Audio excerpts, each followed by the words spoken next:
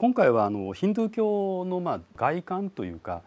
ヒンドゥー教というものが結局どういう宗教なのかっていうことを大雑把に一括りにして見てみよう。でバラモンたちはどういうふうに民衆に教えてたかっていうと、およそ人間たるものはね、家業に精を出して富を蓄えて、そして祭祀を頻繁にやってね、で祭官への報酬を惜しんではならないと。で惜しむとバラモンに呪われるって、これって実はこれ本当なんですよ。バラモンっていうのは非常にそういう呪術っていうか、そういうマントラっていうのをよく知っていて神々とつながっているので、バラモンの機嫌を損なうとですね、呪いの呪文をかけられてしまってですね、はっきり言って人生がその後大変なことになるんですね。例えば彼らに呪われると波動がまず闇に落ちてしまいます。でそれだけでも非常に体調が悪くなるし機嫌が悪くなるしっていう、もう人生めちゃめちゃになってしまうわけですね。それだけじゃなくて最悪のケース、殺されることがあります。マントラによって、